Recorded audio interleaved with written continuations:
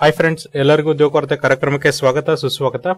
So ನೋಡ್ರಿ, ಇವತ್ತಿನ ಒಂದು ಉದ್ಯೋಗ ವಾರ್ತೆದಲ್ಲಿ ಏನ್ ಡಿಸ್ಕಸ್ ಮಾಡ್ತಿದ್ವಿ ಅಂದ್ರೆ ನವೋದಯ ವಿದ್ಯಾಲಯ ಸಮಿತಿ, ministry of education, department of school education and literacy, government of India ಇಲ್ಲಿಂದ ಬಂದಿರುವಂತಹ ಒಂದು ನೋಟಿಫಿಕೇಶನ್ಸ್ ಬಗ್ಗೆ ನಾವು ಡಿಸ್ಕಷನ್ ಅನ್ನ ಮಾಡ್ತಿದ್ವಿ.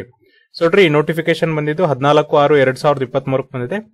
ನೋಟಿಫಿಕೇಶನ್ ಅಲ್ಲಿ ಏನ್ ಹೇಳ್ತಿದ್ದಾರೆ ಅಂದ್ರೆ, ಇನ್ exercise of power conferred under the rule 24 of the rules of Navodaya Vidyalaya ಸಮಿತಿ here in after referred to the NVS, the executive committee of the NVS hereby makes and amend the recruitment rules attached to the as scheduled to this notification in respect to the following post. ಅಂದ್ರೆ ನೋಡ್ರಿ, ಅವರಿಗೆ rule 24 ಪ್ರಕಾರ ಏನೊಂದು ತಿದ್ದುಪಡಿ ಮಾಡುವಂತ ಅಧಿಕಾರ ಕೊಟ್ಟಿದ್ರಲ್ಲ, ಅಧಿಕಾರದ ಪ್ರಕಾರ ಇಲ್ಲಿ ಏನ್ ಮಾಡ್ತಿದ್ದಾರೆ ಅಂದ್ರೆ ಕೆಲವೊಂದಿಷ್ಟು ಪೋಸ್ಟ್ ಗಳಿಗೆ ಚೇಂಜಸ್ ಅನ್ನ ಮಾಡ್ತಾ ಇದ್ದಾರೆ. ಸೊ ನೋಡ್ರಿ, ಯಾವ್ಯಾವ್ದಕ್ಕೆ ಚೇಂಜಸ್ ಅನ್ನ ಮಾಡ್ತಿದ್ದಾರೆ ಅಂದ್ರೆ PGT teacher computer science, PGT teacher physical education, PGT teacher modern Indian languages, TGT teacher computer science, TGT earlier numerical art teacher, train graduate teacher physical education, ಜೊತೆಗೆ ನೋಡ್ರಿ train graduate teacher music, staff nurse female, office superintendent, catering supervisor, electrician plumber, mess ಹೆಲ್ಫರ್, ಜೊತೆಗೆ ನೋಡ್ರಿ assistant commission academics,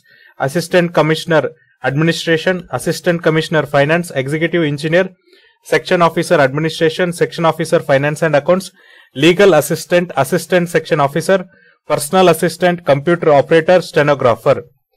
so ಈ rules ಪ್ರಕಾರ ನೋಡ್ರಿ ಏನೇನ್ changes ಮಾಡಿದ್ದಾರೆ, ಜೊತೆಗೆ ಏನೇನು ಇಲ್ಲಿ ಮೆಥಡಾಲಜಿ ಇದೆ ಅಂತ ನಾವು ನೋಡೋದಾದ್ರೆ ಪ್ರೊಬೇಷನ್ ಬಗ್ಗೆನೂ ಹೇಳಿದ್ದಾರೆ. ಆಮೇಲೆ ನೋಡ್ರಿ ಡಿಸ್ಕ್ವಾಲಿಫಿಕೇಶನ್ಸ್ ಬಗ್ಗೆನೂ ಕೂಡ ಹೇಳಿದ್ದಾರೆ, ಪವರ್ ಟು ರಿಲ್ಯಾಕ್ಸ್ ಸೇವಿಂಗ್ಸ್ ಇದ್ರ ಬಗ್ಗೆ ಹೇಳಿದ್ದಾರೆ. ಹಾಗಾದ್ರೆ ಯಾವ್ಯಾವ ಪೋಸ್ಟ್ ಇದೆ ಅಂತ ನೋಡೋದಾದ್ರೆ ನೋಡ್ರಿ, ಫಸ್ಟ್ ಇರೋ ಪೋಸ್ಟ್ ಯಾವ್ದಪ್ಪ ಅಂದ್ರೆ PGT post graduate teacher computer science ಇದೆ. ಒಟ್ಟು ಎಷ್ಟು ಹುದ್ದೆಗಳಿದಾವೆ ಅಂದ್ರೆ 306 ಹುದ್ದೆಗಳಿವೆ. ಇದನ್ನ ಗ್ರೂಪ್ ಬಿ ಹುದ್ದೆ ಅಂತ ಹೇಳಿ ಕ್ಲಾಸಿಫಿಕೇಶನ್ಸ್ ಮಾಡ್ತಾರೆ. ಇಲ್ಲಿ ನೋಡ್ರಿ, ಪ್ರತಿ ತಿಂಗಳು ನಿಮ್ಗೆ 47,600 ರೂಪಾಯಿಂದ 1,51,100 ಸ್ಯಾಲರಿಯನ್ನ ಕೊಡ್ತಾರೆ. ಆಮೇಲೆ ಏಜ್ ಲಿಮಿಟ್ ಅನ್ನ ನೋಡೋದಾದ್ರೆ 40 ವರ್ಷ ಇಲ್ಲಿ ನಿಮ್ಮ ವಯೋಮಿತಿ ಮೀರಿರಬಾರ್ದು. ಎಜುಕೇಶನ್ ಕ್ವಾಲಿಫಿಕೇಶನ್ಸ್ ನೋಡೋದಾದ್ರೆ ನೋಡ್ರಿ, MSc computer science information technology, MCA from recognised university. ಅಂದ್ರೆ ನೀವು ಕಂಪ್ಯೂಟರ್ ಸೈನ್ಸ್ ಇನ್ಫಾರ್ಮೇಶನ್ ಟೆಕ್ನಾಲಜಿಲಿ ಎಂಎಸ್ಸಿ ನ ಮಾಡಿರ್ಬೇಕು ಅಥವಾ ಎಂಸಿಎ ನ ಮಾಡಿರ್ಬೇಕಾಗತ್ತೆ.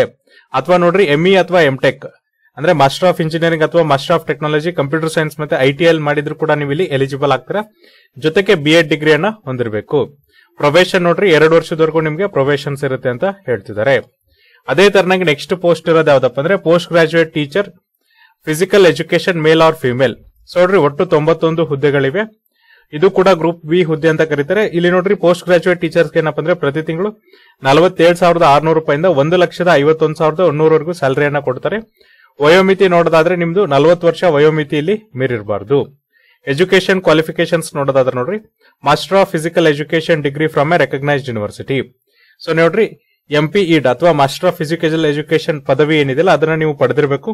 ಜೊತೆಗೆ ಡಿಸೈರಬಲ್ ನೋಡೋದಾದ್ರೆ should have represented at least state level at national level in any of the sports or games recognized by Sport Authority of India concerned federations. ಅಂದ್ರೆ ನೀವು state level ಅಲ್ಲಿ ಅಥವಾ ನ್ಯಾಷನಲ್ ಲೆವೆಲ್ ಅಲ್ಲಿ ನೋಡ್ರಿ ಯಾವ್ದಾದ್ರು ಒಂದು ಸ್ಪೋರ್ಟ್ಸ್ ಅನ್ನ ಅಥವಾ ಗೇಮ್ಸ್ ಅನ್ನ ರೆಪ್ರೆಸೆಂಟೇಷನ್ ಮಾಡಿರಬೇಕು. Experience in recognised institution as physical education teacher ಅಂದ್ರೆ ಮಾನ್ಯತೆ ಪಡೆದ ಒಂದು ಸಂಸ್ಥೆಗಳಲ್ಲಿ ನೀವು ಫಿಸಿಕಲ್ ದೈಹಿಕ ಶಿಕ್ಷಕರಾಗಿ ಕೆಲಸವನ್ನ ಮಾಡಿರಬೇಕು. Experience of working in residential school ಅಂದ್ರೆ ರೆಸಿಡೆನ್ಷಿಯಲ್ ಸ್ಕೂಲ್ ಏನಿರುತ್ತಲ್ಲ ಅಲ್ಲಿ ಕೆಲಸ ಮಾಡಿದಂತ ಅನುಭವ ನಿಮಗೆ ಇರಬೇಕಾಗತ್ತೆ. ಇದಾದ್ಮೇಲೆ ನೋಡ್ರಿ, ನೆಕ್ಸ್ಟ್ ಇರುವಂತ ಹುದ್ದೆ ಯಾವ್ದಪ್ಪ ಅಂದ್ರೆ post graduate teacher modern Indian languages. ಒಟ್ಟು 46 ಹುದ್ದೆಗಳಿವೆ. ಇದು ಕೂಡ ಗ್ರೂಪ್ ಬಿ. ಇಲ್ಲಿ ಕೂಡ ಪೇ ಲೆವೆಲ್ ನಿಮ್ಗೆ ಏನಪ್ಪ ಅಂದ್ರೆ ಸೇಮ್ ಇರುತ್ತೆ. ವಯೋಮಿತಿ ನೋಡೋದಾದ್ರೆ ನೋಡ್ರಿ 40 ವರ್ಷ ವಯೋಮಿತಿ ನಿಮ್ದು ಮೀರಬಾರ್ದು. ಎಜುಕೇಶನ್ ಕ್ವಾಲಿಫಿಕೇಶನ್ಸ್ ಅಥವಾ ವಿದ್ಯಾರ್ಥಿ ನೋಡೋದಾದ್ರೆ masters degree from A recognised university with at least 50% marks in aggregate in the modern Indian language concerned. So ನೋಡ್ರಿ, ಸ್ನಾತಕೋತ್ತರ ಪದವಿಯನ್ನ ಪಡೆದಿರಬೇಕು. ಜೊತೆಗೆ 50% ಅಗ್ರಿಗೇಟ್ ಅನ್ನ ಇರಬೇಕು. ಯಾವ ಭಾಷೆಯಲ್ಲಿ ಕೇಳಿರ್ತಾರಲ್ಲ ಆ ಭಾಷೆ ಮಾಡರ್ನ್ ಇಂಡಿಯನ್ ಲ್ಯಾಂಗ್ವೇಜಸ್ ಅಲ್ಲಿ ಏನಪ್ಪ ಅಂದ್ರೆ 50% ಅಗ್ರಿಗೇಟ್ ಇರಬೇಕಾಗತ್ತೆ.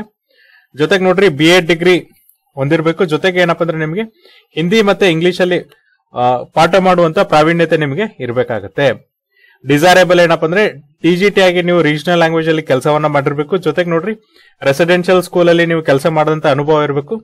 ಜೊತೆಗೆ ಕಂಪ್ಯೂಟರ್ ಅಪ್ಲಿಕೇಶನ್ಸ್ ನಾಲೆಜ್ ಕೂಡ ನಿಮ್ಗೆ ಇಲ್ಲಿ ಇರಬೇಕಾಗುತ್ತೆ. ಇದಾದ್ಮೇಲೆ ನೆಕ್ಸ್ಟ್ ಇರುವಂತ ಪೋಸ್ಟ್ ಯಾವ್ದಪ್ಪ ಅಂದ್ರೆ ಟ್ರೈನ್ಡ್ ಗ್ರಾಜುಯೇಟ್ ಟೀಚರ್ಸ್. ಫಸ್ಟ್ ನೋಡ್ರಿ, ಕಂಪ್ಯೂಟರ್ ಸೆಕ್ಷನ್ ಗೆ ಕಂಪ್ಯೂಟರ್ ಸೈನ್ಸ್ ಗೆ ಒಟ್ಟು 649 ಹುದ್ದೆಗಳಿವೆ. ಇವು ಕೂಡ ಗ್ರೂಪ್ ಬಿ ಹುದ್ದೆಗಳಾಗಿವೆ. ಇಲ್ಲಿ ಪ್ರತಿ ತಿಂಗಳು ಸ್ಯಾಲರಿ ನೋಡ್ರಿ 44,900 ರೂಪಾಯಿಂದ 1,42,400 ರೂಪಾಯಿ ಕೊಡ್ತಾರೆ. ವಯೋಮಿತಿ ನೋಡೋದಾದ್ರೆ 35 ವರ್ಷ ಇಲ್ಲಿ ನಿಮಗೆ ಮೀರಿರಬಾರ್ದು. ಎಜುಕೇಶನ್ ಕ್ವಾಲಿಫಿಕೇಶನ್ಸ್ ನೋಡೋದಾದ್ರೆ bachelors degree in computer applications ಅಂದ್ರೆ ನೀವು BCA ಪದವಿಯನ್ನ ಪಡೆದಿರಬೇಕು, ಅಥವಾ ಕಂಪ್ಯೂಟರ್ ಸೈನ್ಸ್ ಅಲ್ಲಿ ನೀವು ಪದವಿಯನ್ನ ಪಡೆದಿರಬೇಕು, ಅಥವಾ BE ಅಥವಾ ಬಿಟೆಕ್ ಅನ್ನ ನೀವು ಕಂಪ್ಯೂಟರ್ ಸೈನ್ಸ್ ಅಥವಾ ಇನ್ಫಾರ್ಮೇಶನ್ ಟೆಕ್ನಾಲಜಿಲಿ ಮಾಡಿರ್ಬೇಕಾಗತ್ತೆ. ಜೊತೆಗೆ ನೋಡ್ರಿ ಸೆಂಟರ್ ಟೀಚರ್ ಎಲಿಜಿಬಿಲಿಟಿ ಟೆಸ್ಟ್ ಅನ್ನ ನೀವೇನಪ್ಪ ಅಂದ್ರೆ ಪಾಸ್ ಮಾಡಿರ್ಬೇಕು. ಇದನ್ನ CBSE ಅವರು ಕಂಡಕ್ಟ್ ಮಾಡ್ತಾರೆ, ಅದನ್ನ ನೀವು ಪಾಸ್ ಮಾಡಿರ್ಬೇಕಾಗತ್ತೆ. ಜೊತೆಗೆ BEd ಡಿಗ್ರಿಯನ್ನು ಕೂಡ ನೀವು ಹೊಂದಿರಬೇಕಾಗತ್ತೆ. ಇದ್ರ ಜೊತೆಗೆ ನೋಡ್ರಿ ಡಿಸೈರೇಬಲ್ ನೋಡೋದಾದ್ರೆ ನಿಮಗೆ ರೆಸಿಡೆನ್ಷಿಯಲ್ ಸ್ಕೂಲ್ ಅಲ್ಲಿ ಕೆಲಸ ಮಾಡಿದಂತ ಅನುಭವ ಇರಬೇಕು. ಜೊತೆಗೆ ಇಂಗ್ಲಿಷ್ ಮತ್ತೆ ಹಿಂದಿಯಲ್ಲಿ ನಿಮಗೆ ಅಥವಾ ಯಾವ್ದಾದ್ರೂ ಸ್ಥಳೀಯ ಭಾಷೆಯಲ್ಲಿ ಟೀಚ್ ಮಾಡುವಂತ ಅಥವಾ ಆ ಭಾಷೆಯ ನಾಲೆಜ್ ನಿಮಗೆ ಇರಬೇಕಾಗುತ್ತೆ. ಇದಾದ್ಮೇಲೆ ನೆಕ್ಸ್ಟ್ ಇರುವಂತ ಪೋಸ್ಟ್ ಯಾವ್ದಪ್ಪ ಅಂದ್ರೆ ಟ್ರೈನ್ಡ್ ಗ್ರಾಜುಯೇಟ್ ಟೀಚರ್ ಆರ್ಟ್. ಒಟ್ಟು 649 ಹುದ್ದೆಗಳಿವೆ. ಇದು ಕೂಡ ಗ್ರೂಪ್ ಬಿ ಹುದ್ದೆ ಆಗಿದೆ. ಇಲ್ಲಿ ಕೂಡ ಸ್ಯಾಲರಿ ನಿಮಗೆ ಪ್ರತಿ ತಿಂಗಳು 44,900 ರೂಪಾಯಿಂದ 1,42,400 ರೂಪಾಯಿ ಕೊಡ್ತಾರೆ. ವಯೋಮಿತಿ ನೋಡ್ರಿ 35 ವರ್ಷ ಮೀರಂಗಿಲ್ಲ. ಇಲ್ಲಿ ಎಜುಕೇಶನ್ ಕ್ವಾಲಿಫಿಕೇಶನ್ಸ್ ಏನಪ್ಪಾ ಅಂದ್ರೆ ನೀವು ಪದವಿಯನ್ನ ಫೈನ್ ಆರ್ಟ್ಸ್ ಒಳಗೆ ಪಡೆದಿರಬೇಕು ಅಥವಾ ಕ್ರಾಫ್ಟ್ಸ್ ಒಳಗೆ ಪಡೆದಿರಬೇಕು, ಅಥವಾ ನೀವು BEd ಡಿಗ್ರಿ ಏನಿದೆಯಲ್ಲ ಅದನ್ನ ಫೈನ್ ಆರ್ಟ್ಸ್ ಒಳಗೆ ಕಾರ್ಡ್ ಮಾಡಿದ್ರು ನೀವು ಇಲ್ಲಿ ಎಲಿಜಿಬಲ್ ಆಗ್ತೀರಾ. ಡಿಸೈರಬಲ್ ನೋಡ್ರಿ ನೀವು BEd ಡಿಗ್ರಿಯನ್ನ ಕಂಪ್ಲೀಟ್ ಮಾಡಿರ್ಬೇಕು. ಜೊತೆಗೆ ಏನಪ್ಪಾ ಅಂದ್ರೆ ಇಂಗ್ಲಿಷ್, ಹಿಂದಿ ಜೊತೆಗೆ ಸ್ಥಳೀಯ ಯಾವ್ದಾದ್ರೂ ಭಾಷೆ ಇದೇನಪ್ಪ ಅಂದ್ರೆ ಭಾಷಾ ಜ್ಞಾನ ನಿಮಗೆ ಇರಬೇಕಾಗತ್ತೆ. ಜೊತೆಗೆ ರೆಸಿಡೆನ್ಷಿಯಲ್ ಸ್ಕೂಲ್ ಅಲ್ಲಿ ಕೆಲಸ ಮಾಡಿದಂತ ಅನುಭವ ಇರಬೇಕು. ಆಮೇಲೆ ಏನಪ್ಪಾ ಅಂದ್ರೆ ಕಂಪ್ಯೂಟರ್ಸ್ ಬಗ್ಗೆ ನಿಮಗೆ ನಾಲೆಜ್ ಇರಬೇಕಾಗತ್ತೆ. ಇದಾದ್ಮೇಲೆ ನೆಕ್ಸ್ಟ್ ಇರುವಂತ ಹುದ್ದೆ ಯಾವ್ದಂದ್ರೆ trained graduate teacher physical education. ಇಲ್ಲಿ ನೋಡ್ರಿ ಪುರುಷ ಅಭ್ಯರ್ಥಿಗಳಿಗೆ 595 ಇದೆ, ಮಹಿಳಾ ಅಭ್ಯರ್ಥಿಗಳಿಗೆ 649, ಒಟ್ಟು 1,244 ಹುದ್ದೆಗಳಿವೆ. ಇವು ಕೂಡ ಗ್ರೂಪ್ ಬಿ ಹುದ್ದೆಗಳಾಗಿವೆ. ಸೊ ನೋಡ್ರಿ ಇಲ್ಲಿ ಲೆವೆಲ್ ಪೇ ನೋಡೋದಾದ್ರೆ ನಿಮಗೂ ಕೂಡ ಪ್ರತಿ ತಿಂಗಳು ಸೇಮ್ ಸ್ಯಾಲರಿಯನ್ನ ಕೊಡ್ತಾರೆ. ವಯೋಮಿತಿ ನೋಡೋದಾದ್ರೆ 35 ವರ್ಷ ಮೀರಿರಬಾರ್ದು. ಎಜುಕೇಶನ್ ಕ್ವಾಲಿಫಿಕೇಶನ್ಸ್ ನೋಡೋದಾದ್ರೆ ನೋಡ್ರಿ ಬ್ಯಾಚುಲರ್ಸ್ ಆಫ್ ಫಿಸಿಕಲ್ ಎಜುಕೇಶನ್ ಡಿಗ್ರಿಯನ್ನ ನೀವು ಪಡೆದಿರಬೇಕಾಗತ್ತೆ.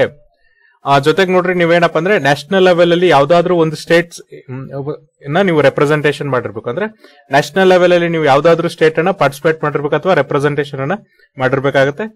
ಜೊತೆಗೆ ನೋಡ್ರಿ ಹಿಂದಿ, ಇಂಗ್ಲಿಷ್ ಮತ್ತೆ ಸ್ಥಳೀಯ ಭಾಷೆಗಳ ಜ್ಞಾನ ಇರಬೇಕಾಗತ್ತೆ. ಜೊತೆಗೆ ಏನಪ್ಪಾ ಅಂದ್ರೆ ರೆಸಿಡೆನ್ಷಿಯಲ್ ಸ್ಕೂಲ್ ಅಲ್ಲಿ ಕೆಲಸ ಮಾಡಿದಂತ ಅನುಭವ ಇರಬೇಕಾಗತ್ತೆ. ಜೊತೆಗೆ ನೋಡ್ರಿ ನೀವು ನ್ಯಾಷನಲ್ ಇನ್ಸ್ಟಿಟ್ಯೂಟ್ ಆಫ್ ಫೋರ್ಟ್ಸ್ ಇಂದ ಡಿಪ್ಲೊಮಾವನ್ನ ಪಡೆದಿರಬೇಕಾಗತ್ತೆ.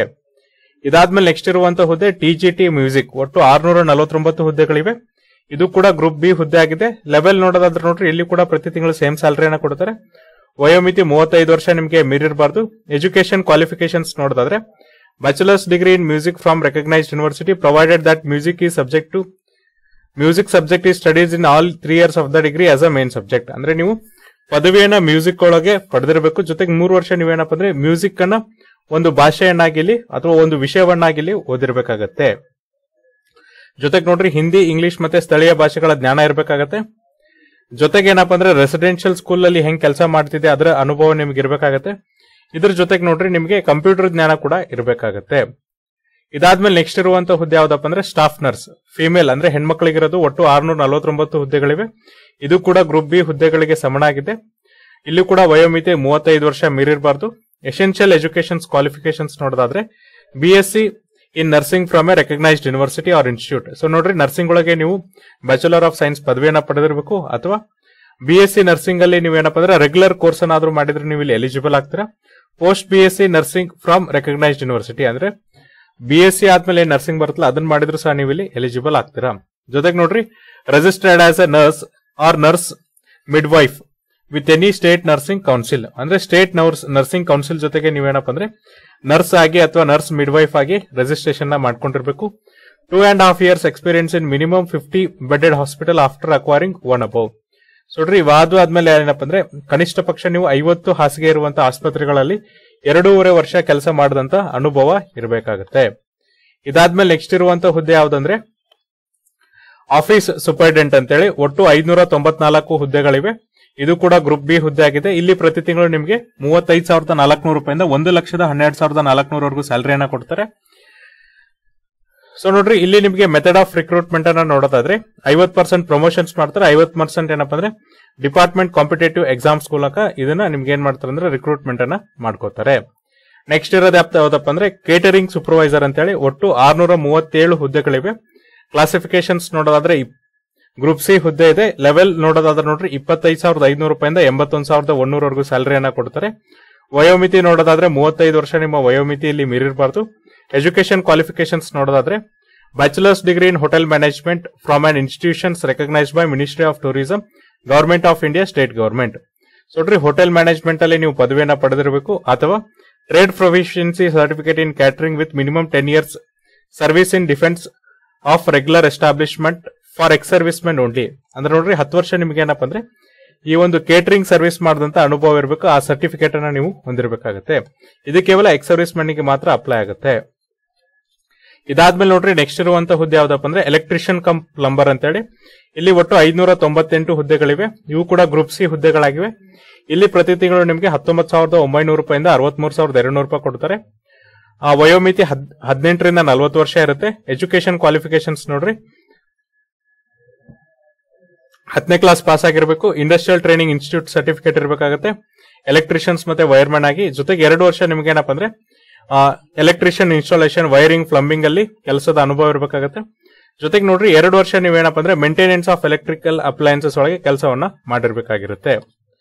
ಇದಾದ್ಮೇಲೆ ನೆಕ್ಸ್ಟ್ ಇರುವಂತಹ ಪೋಸ್ಟ್ ಯಾವ್ದಪ್ಪ ಅಂದ್ರೆ ಮೆಸ್ ಹೆಲ್ಪರ್ ಅಂತೇಳಿ. ಒಟ್ಟು 1,297 ಹುದ್ದೆಗಳಿವೆ. ಇದು ಕೂಡ ಗ್ರೂಪ್ ಸಿ ಹುದ್ದೆ ಆಗಿದೆ.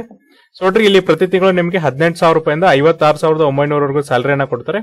ವಯೋಮಿತಿ 23 ರಿಂದ 35 ವರ್ಷದವರೆಗೂ ವಯೋಮಿತಿ ಇದೆ.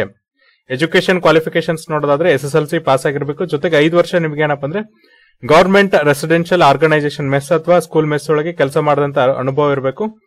ಜೊತೆಗೆ ನೋಡ್ರಿ ಕೌಶಲ್ಯ ಪರೀಕ್ಷೆನ ನೀವು ಪಾಸ್ ಮಾಡಬೇಕು. ಈ ನವೋದಯ ವಿದ್ಯಾಲಯ ಸಮಿತಿ ಏನ್ ಹೇಳುತ್ತಲ್ಲ ಆ ಕೌಶಲ್ಯ ಪರೀಕ್ಷೆನ ನೀವು ಪಾಸ್ ಮಾಡಬೇಕಾಗತ್ತೆ.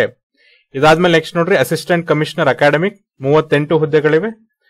ಇದು ಗ್ರೂಪ್ ಎ ಹುದ್ದೆ ಆಗಿದೆ. ಇಲ್ಲಿ ಪ್ರತಿ ತಿಂಗಳು ನಿಮಗೆ 78,800 ರೂಪಾಯಿಂದ 2,92,000 ರೂಪಾಯಿ ಸ್ಯಾಲರಿಯನ್ನ ಕೊಡ್ತಾರೆ. ಏಜ್ ಲಿಮಿಟ್ 45 ವರ್ಷ ಮೀರಿರಬಾರ್ದು. ಎಸೆನ್ಷಿಯಲ್ ಕ್ವಾಲಿಫಿಕೇಶನ್ಸ್ ನೋಡ್ರಿ masters degree from A recognised university with 50% marks. ಅಂದ್ರೆ ಸ್ನಾತಕೋತ್ತರ ಪದವಿಯನ್ನು ಪಡೆದಿರಬೇಕು. ಕನಿಷ್ಠ ಪಕ್ಷ 50% ಮಾರ್ಕ್ಸ್ ಇರಬೇಕು. B.Ed ಪದವಿಯನ್ನು ಹೊಂದಿರಬೇಕು. ಜೊತೆಗೆ ನೋಡ್ರಿ ನೀವು ಪ್ರಿನ್ಸಿಪಲ್ ಆಗಿ ಲೆವೆಲ್ 12 ಅಲ್ಲಿ ಏನಪ್ಪಾ ಅಂದ್ರೆ ಕನಿಷ್ಠ 3 ವರ್ಷ ಕೆಲಸವನ್ನ ಮಾಡಿರ್ಬೇಕಾಗತ್ತೆ. ಇದಾದ್ಮೇಲೆ ನೋಡ್ರಿ ನೆಕ್ಸ್ಟ್ ಇರುವಂತ ಹುದ್ದೆ ಯಾವ್ದಪ್ಪ ಅಂದ್ರೆ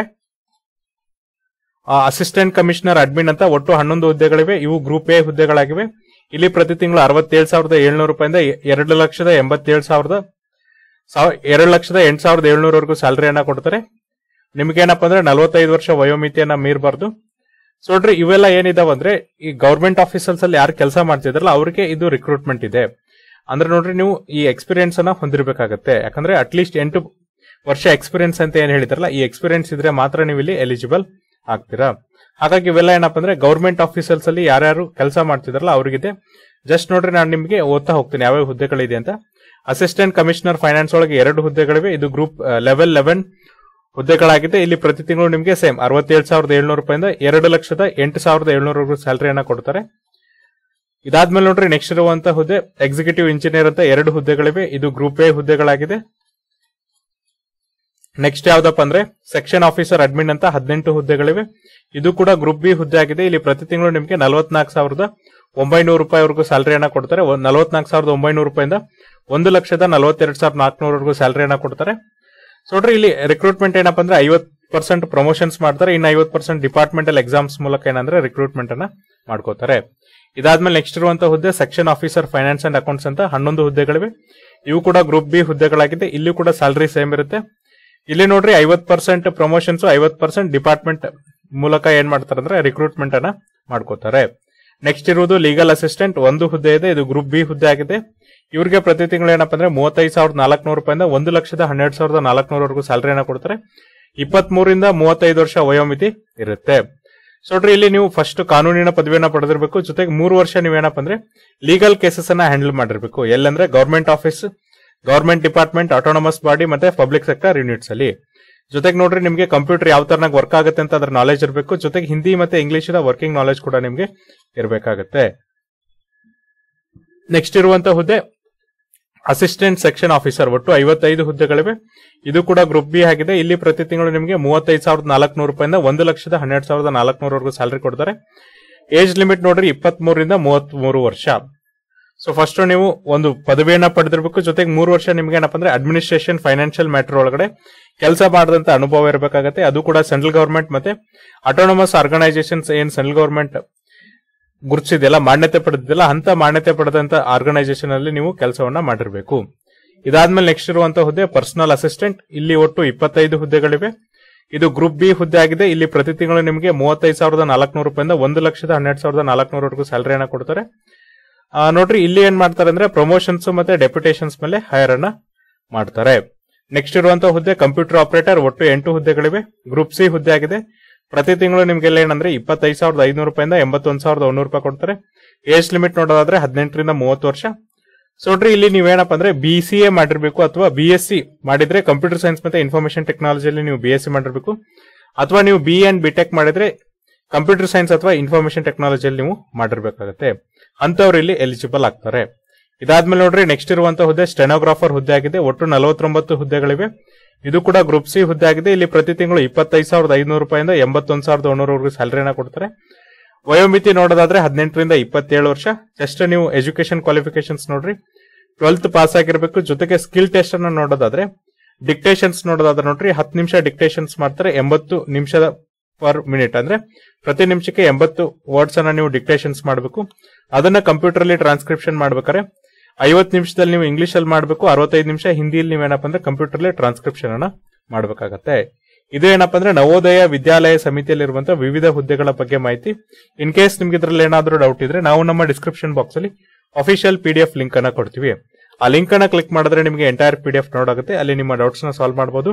ನಾಳೆ ಮತ್ತೊಂದು ರಿಕ್ರೂಟ್ಮೆಂಟ್ ಬಗ್ಗೆ ಡಿಸ್ಕಸ್ ಮಾಡೋಣ. ಅಲ್ಲಿವರೆಗೂ ನೋಡ್ತಾ ಇರಿ ಉದ್ಯೋಗ ವಾರ್ತೆ ಕಾರ್ಯಕ್ರಮ. Thank you.